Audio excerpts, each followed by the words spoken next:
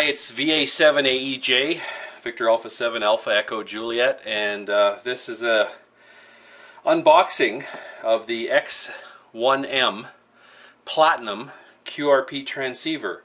I ordered this in near the end of December 2013 from Import Communications, and even with all the Christmas mayhem and New Year's shutdowns, it's only January 6th and I've already received the package, so I'm very pleased. It came quite fast in the mail.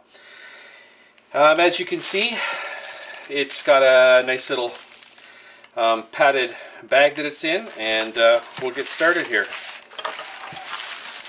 Alright, so we get rid of the outer box, and we've got a nice priority mail box inside, sealed up very well with tape. Going to have to work at this for a second or two.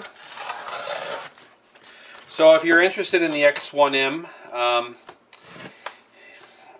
this is the second generation of the radio.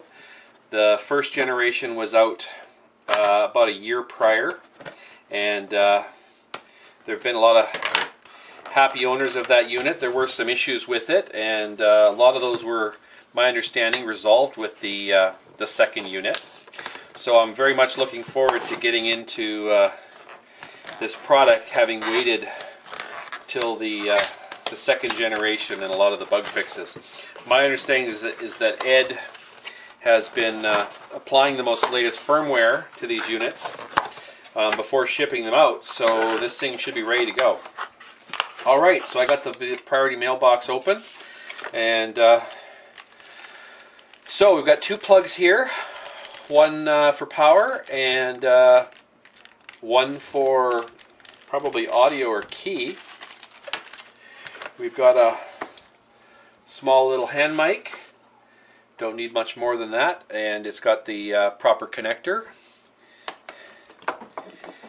And wrapped up inside a little bit more with some foam to protect it, we've got the radio itself. As you can see, this is not a large radio, but at 5 watts output with all the traditional ham bands, HF ham bands. I don't think it has any of the warp bands. This will be a fantastic little backpack, mountaintop, portable radio. So there you go. Pretty simple. Nice little unit. Solid steel case. Got some drilled out holes on top for the probably for the audio. Connectors on the back. Cat interface. My understanding is you have to use a special cable with these. You can't just plug it directly into a COM port on a PC. It's a higher output, so you might damage the PC. So you do want to order the USB programming cable. Antenna, BNC connector, power. And there's the keyer, and there's a headphone, and fantastic Chinese spelling. Headphone with phone spelled H-P-O-N-E instead of P-H-O-N-E. So love that. That's makes it a little bit unique. Got a little protective cover over the display. There we go. So with a nice little netbook or small laptop doing rig control, and a little battery and a portable antenna, you can do some very easy, very lightweight mountaintop HF at up to 5 watts, unless you want to add a little small power amp to it as well. So there you go, the unboxing of the X1M Platinum on just the start of January 2014.